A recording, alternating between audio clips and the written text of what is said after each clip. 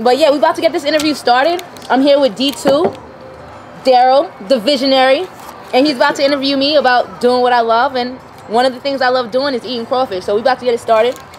Okay, so Amira, will you talk about first of all, what is your brand and why you created it? Oh, do what you love? Basically, I only like doing what I love. If I don't like doing something, I don't want to do it. So anything I do, most likely, I love it.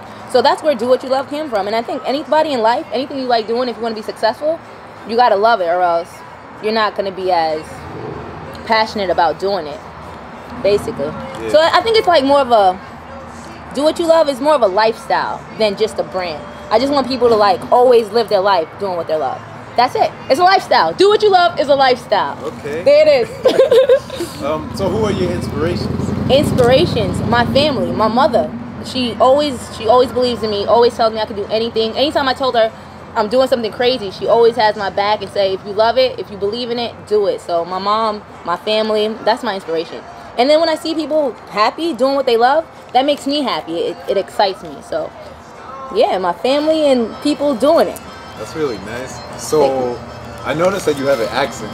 Accent? Me? Sounds like you have an accent. Can you tell us where you're from? Originally, I'm from Brooklyn. PK in the house. Okay. But I moved out like when I was like 11. So Brooklyn don't really claim me like that. But I still sound like that. I actually went to high school and stuff in Friendswood, F Wood. They don't claim me either. But whatever. But yeah, I'm from all over. Houston, New York. Now I live in Fort Worth, Arlington area, so that's what's good. Okay, so they don't claim me either. They don't. Well, what are your ambitions? What do you love, Amira?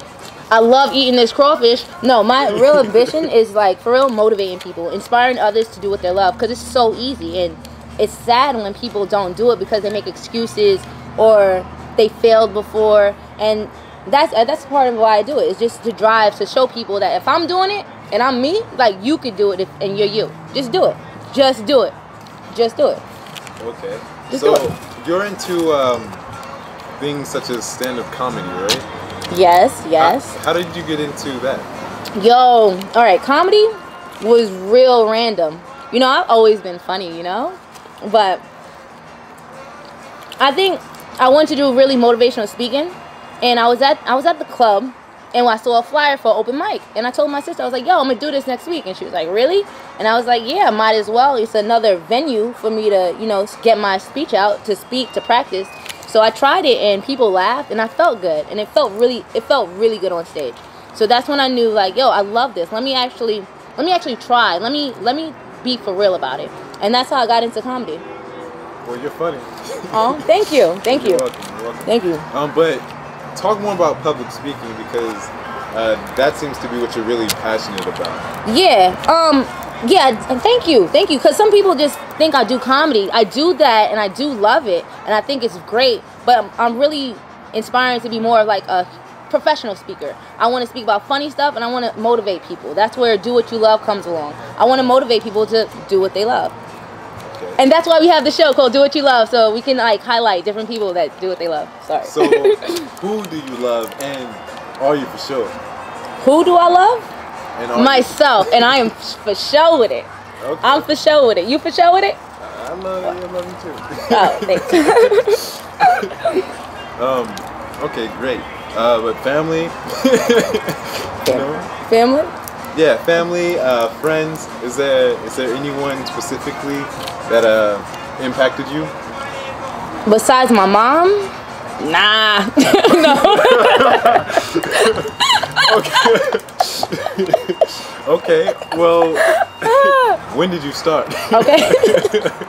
Oh, it all started me actually speaking that I went to do this was I had a job at the Boys and Girls Club, and my job was a YDS, which was a youth development specialist, and I had to give groups to the kids. And I was doing one group on goals, and I asked one girl, I was like, yo, if you could do anything you want, you know, what would you do? And she was like, oh, I'll be a supermarket manager. I was like, no, if you could do anything, you know, anything. And that was really all that she could aspire to be. And after I heard that, it was like, you can do anything, and that's what not knocking, you know, store managers. Somebody has to do it.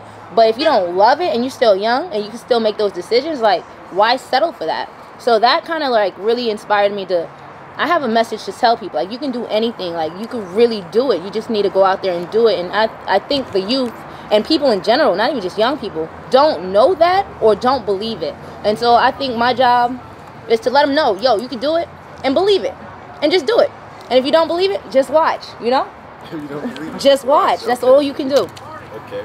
So in developing yourself and what you love, did you have to go through any hardships or struggles? Yo, every day is a struggle. Nah.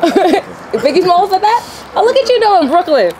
That's what's up. No, yeah, there's a lot of, every day for real could really do be a struggle. But as far as getting where I want, I think the only struggle I compete with is myself. And just keeping believing in myself, knowing that I could do it despite anything else. That's the only person I really have any competition with is myself. As far as anything else, I just try to pray and just keep it moving, because stuff is going to happen. It's how you react is what's going to make the real difference. So it's really about taking life, taking what comes at you, and rolling with it, and making it better. Make it better. Always be better. Always be better. Only be better. Oh, I love it. I love it. Hey. I'm feeling in love. That's what's up. Do what you love. Okay, so what are your plans and ambitions for the future?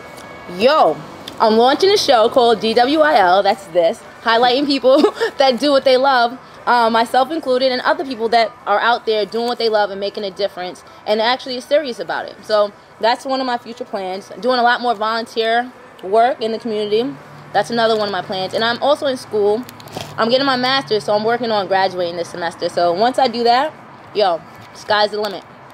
Okay, definitely. So is there anything that you want to tell the viewers out there, the young children, or maybe like people who are already adults, who are kind of thinking like, this is where I am now, but how can I get where I want to be? Or is there anything you want to throw at them? Yeah, first off, know what you love. Know what you want to do. A lot of people don't even know what they love. They don't even know where to start. They're just like, oh, I work every day. No, what do you love doing? Like, some people don't know those little things. So find out what you love. Find out if there's a market in there. If there's any way you can make money, because you need money to do what you love also. That's also part of it. You know, you can do little things like eat crawfish, play basketball. That's little free stuff. But for real, as a job, as a lifestyle, as a career, find something, a market for what you love, and find a way you can make money doing it. And do it. Just do it. Just do it. Definitely. It's all about the action, doing what you love. Yo, it is action. That's the second time I heard that today. Action. Action. That's Daryl too. A for action. No, the A is for Amira, not action. Or Alvin. So, thank you very much, Amira. It seems like you're very ambitious about what you do. A for ambition. Oh, there it is. A again. Right? So, I'm really looking forward to seeing you in the future, and I really want to see what you come up with and how you're going to impact the world. Oh, me too. I'm excited. Thank you for taking the time to interview me. You're the best person for the job. So everybody, this is D2. You're going to see him on a lot more stuff that we're working with. Thank you guys for tuning in. Hopefully you're doing what you love. I'm doing what I love. Are you doing what you love? I love what I do. Exactly. So hopefully you're doing the same. My name's Amira. Daryl too. Do what you love.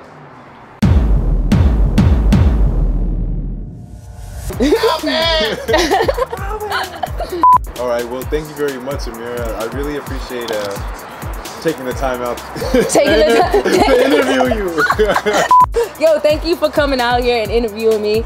And I'm not going to mention that I might dub you out, but sorry. It's not going to be mentioned. All right. That's funny. Yeah, see you, everybody. That's it? We're just going to say goodbye like that? Goodbye. Goodbye. Do what you love. Love it. Love what you do. Okay. Redo the ending, like just the ending, like. Everybody, this is D2. You're gonna see him on a lot more stuff that we're working with. Hopefully, if he comes more. But no, he'll be there. He'll always be there. Peace. Do what you love. Oh, we're supposed to say it at the same time. Ready? Do what you love. That was weak. Oh.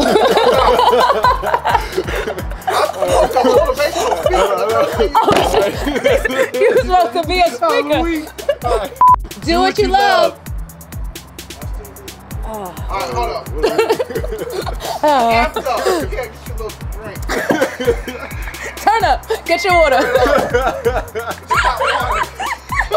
Get your tea. Yo, he had hot. Alright. Alright, cool. 1, 2, 3. Do what you love. it.